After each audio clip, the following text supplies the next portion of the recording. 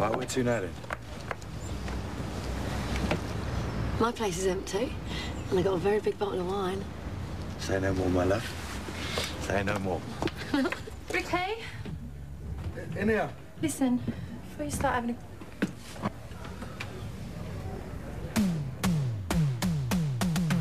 I must be such an idiot. I mean, I know we ain't been getting on well, but I never... Yeah, well, who would? No.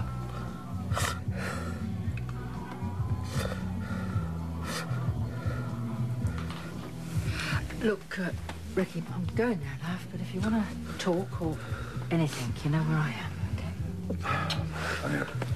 I'm gonna go downstairs, son, and fix you an extremely stiff drink. Don't you move a muscle till the old man gets back. Thanks, darling. I hate to see him like this. I wish I'd done something. Well, what can you do? Nothing, I suppose. Well, there you go, then.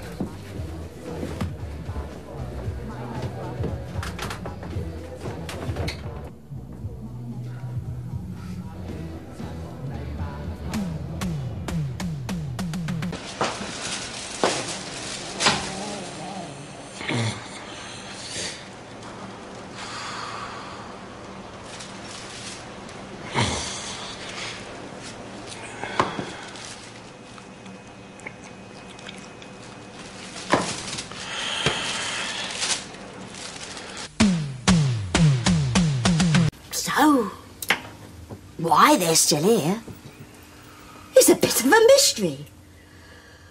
But one thing I've learnt since I've been married to Mr. Butcher is never underestimate his capacity to make a cock-up of things. Apologies to all of you who've already received the invitations to the renewal of our wedding vows. No doubt there'll be collector's items soon. So, all it remains for me is to present the prizes. Oh. Hope you all enjoyed the fireworks. Good night.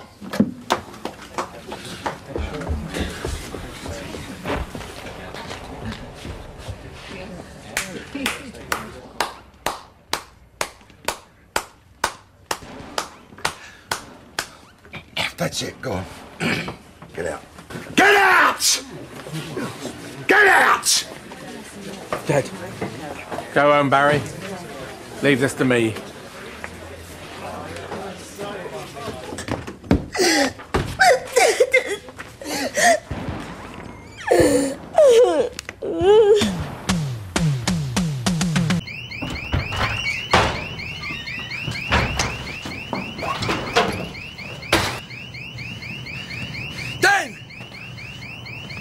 What are you doing?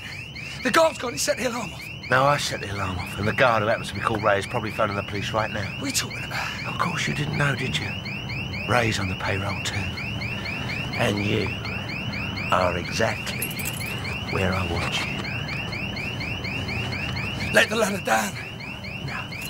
But if you want the money, just take it away. I don't want the money, it's you I'm interested in. Only you. Armed robbery. Very serious business.